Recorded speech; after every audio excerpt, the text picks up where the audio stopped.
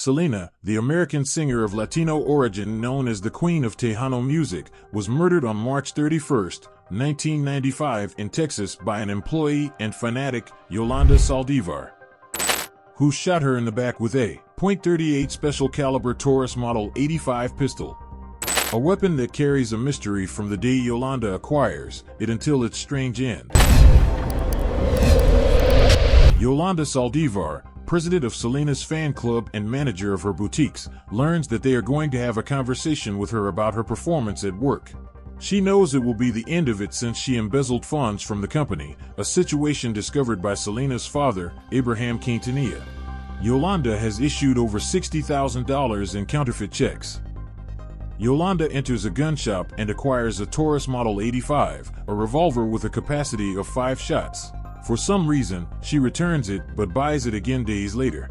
On the night of March 30th, in room 158 of the Days Inn Hotel in Corpus Christi, Texas, Selena and Yolanda meet to close their work relationship. They say goodbye, but there are still unresolved issues. The next morning they meet again. Selena complains that the financial documentation she needs has not been delivered to her. The discussion escalates. Yolanda loses control. She had already stated that her devotion to Selena bordered on obsession.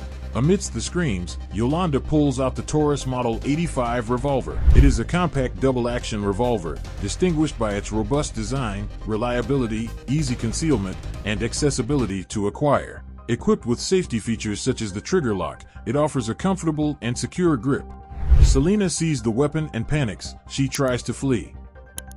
Yolanda shoots her in the back, severely hitting her right shoulder. Selena manages to reach the lobby, leaving a trail of blood, and faints. The 23-year-old Tex-Mex queen, with a prodigious voice, unique charisma, and an immeasurable future, dies murdered in the Corpus Christi Memorial at 1:05 p.m. on March 31st.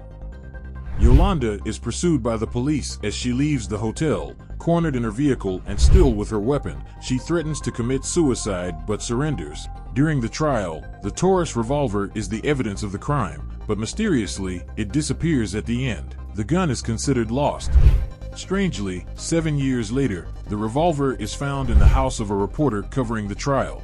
The judge orders it to be disassembled so that it can never be reconstructed, and furthermore, and as if that were not enough, orders it to be thrown into the Bay of Corpus Christi where it lies at the bottom of the sea. Also, that only the wonderful songs and images of one of the most famous Mexican-American artists of the late 20th century endure, Selena.